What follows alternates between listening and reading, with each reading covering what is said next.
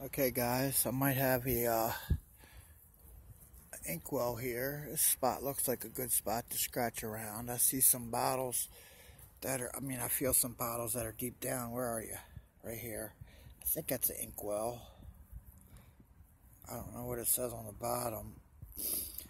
I'll clean it up and I'll show you. And I'm going to scratch around. I don't have a lot of battery space. I'm sorry. I thought my phone was charging, but it wasn't. Let's see, where are you? See if I can get a good spot. Show you. I don't know what that says on the bottom. You guys can probably see it better than me.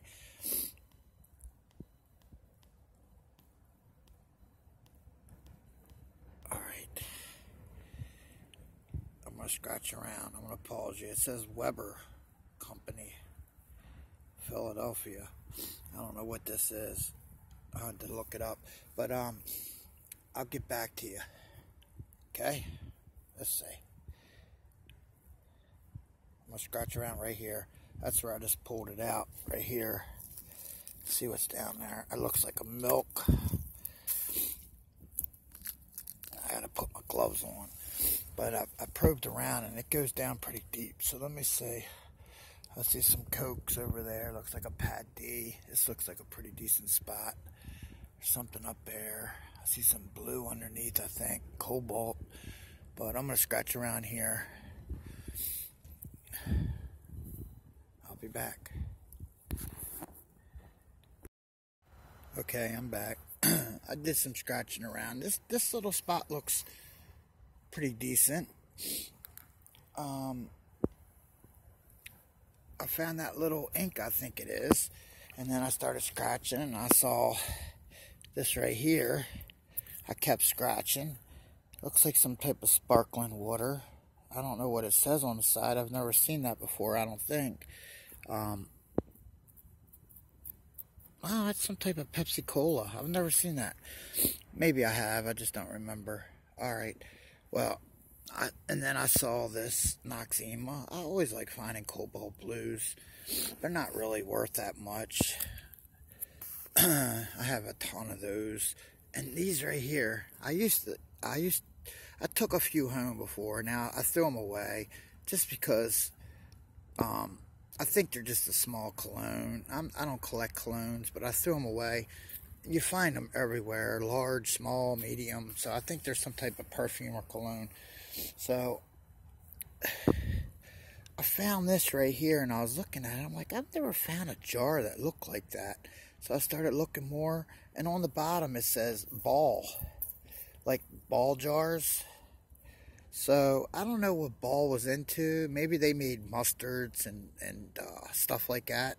But some of the smaller emblem balls look like they were used for canning and putting in grocery stores from I guess the Ball company, because they put their name on the bottom. I'm gonna have to do research and I might let you know about it. But if you can see it right there, it says Ball.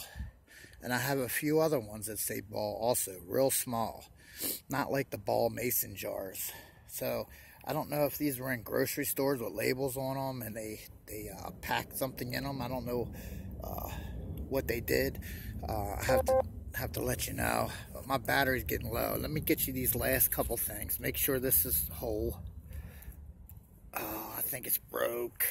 Oh, yeah, it's broke. I've never found a Pepsi Cola like that. Too bad the paint on it's going, and the top's broke. Yeah, I think these just say Duraglass. It doesn't give you the city. Yeah, I think they just say Duraglass, but that's not going home with me. And then I found a Coke. I don't know if this is whole either. Nope, the top's broke off. Let's see what town it is. Yeah, it's just an Annapolis, Maryland one. I have a few of these at home. So that's another. I thought I had two finds there. I thought they were definitely. It looks like somebody's done picked through this stuff. So I might move on to another place. Alright guys, I'll get back to you if I find anything else. If not, this will be the end of the video, because my battery's dying. And my daughter's supposed to call me when she gets off work so I can pick her up. Alright, I'll get back to you.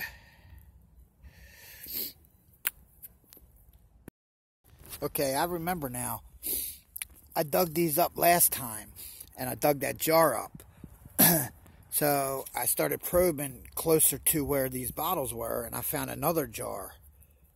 I might be getting close. There's something on the bottom. I don't know what it is, but I found a couple other things in the ground. Nothing. Let's see. What's this? That's an unembossed. Looks like ketchup or something. Where are you at, camera? There you are. There's something on the bottom, but that's nothing I want. I know they're thick. So, look, gloves in the way again. Oh, there's another jar. That has some screws on it, though.